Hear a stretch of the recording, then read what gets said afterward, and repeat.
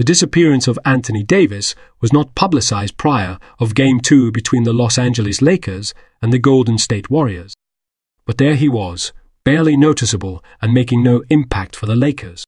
He recorded 30 points, 23 rebounds, 5 assists, and 4 blocks in the Lakers game, 1 triumph against the Warriors, but only 11 points, 7 rebounds, 4 assists, and 3 blocks in Golden State's 127-100 victory in Game 2. Davis' performance was as perplexing as it was troubling. The Lakers cannot win this series with performances like Davis, who also committed 4 turnovers. Follow each game, NBA, live scores and schedules. Warriors square series with Lakers with blowout Game 2 win led by Klay Thompson. Even if Davis performs well, Los Angeles is unlikely to win that game. The Warriors excelled in a variety of categories. Steve Kerr and his coaching staff orchestrated an excellent comeback, and the players delivered a much more effective attacking effort. Steph Curry and Klay Thompson conducted the clinic.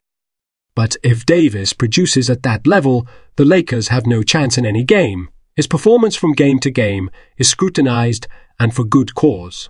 Against Memphis, he had 4 for 14 and 4 for 13 shooting games. The Lakers were 1-1 in those games, but they might be able to pull it off against the Grizzlies. They can't compete with Golden State. From Game 1 to Game 2, the Warriors made defensive modifications as well, with a concentration on Davis. Due to an illness, Golden State center Kevin Looney was limited, while Draymond Green spent time defending Davis. Davis was unable to dominate at the rim as the Warriors shut down his pick-and-roll game and forced him to hit jump jumpers. He was unable to establish an early rhythm after missing 4 of his first 5 shots. In Game 2, he was 5 for 11 from the field with 8 points in the paint and only 1 dunk and 1 foul shot.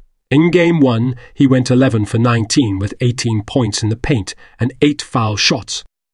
Everyone has a poor game. The predictability that Davis possesses will be a significant plotline in this series. The Warriors stopped Davis from dominating at the rim, shut down his pick-and-roll game, and forced him to attempt jump shots. Missing 4 of his first 5 shots prevented him from establishing an early rhythm.